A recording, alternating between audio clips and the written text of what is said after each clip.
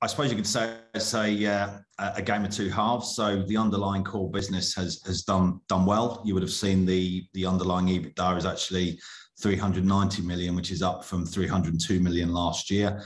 But obviously with the restrictions, and we are, in our view, there are probable restrictions to come. There are asset impairment write-downs. So not all of the carrying values of our assets hold their value when you're looking at those predictions.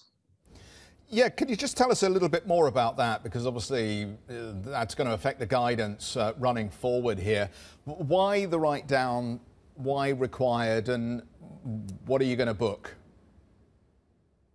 So tangible asset impairments are just a bit over 300 million in the 12 months, and that's predicated on a couple of months lockdown in FY22. So sales declines. If you look at our critical judgments and estimates of a minus 15% decline in year one, and then smaller declines going forward.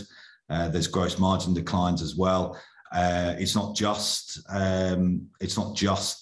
lockdowns and restrictions that we're factoring in. There's clearly a change in consumer behaviour, a move from bricks to clicks. It just is what it is. Everyone knows that. There's obviously more third-party brand direct-to-consumer as well that retailers need to compete with. So all in the rounds, that contributes to forecast whereby some of our assets are written down based on the forecast. I'm curious why you say that there are probable restrictions to come. Your outlook reads a little bit more downbeat than many of the ones we've read this morning. And I'm just curious, what gives you that reason to be so downbeat? Well, don't forget we were shut down with about 8 hours notice last Christmas for that Christmas week. I think if you can predict what the government are going to do next, then you're clearly better at understanding them than me. So, the government hasn't really done a coherent, cogent policy on restrictions. Taking retail, for instance, retail has been locked down, has suffered probably nearly as much as anyone else, alongside hospitality.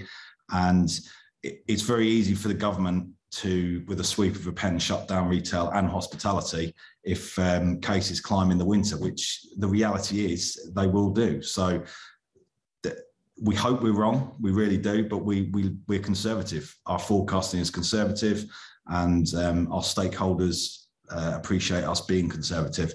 We're very much a business that looks medium and long term. We don't look for short term headlines and targets and stuff. So in our view, it is conservative to consider further restrictions.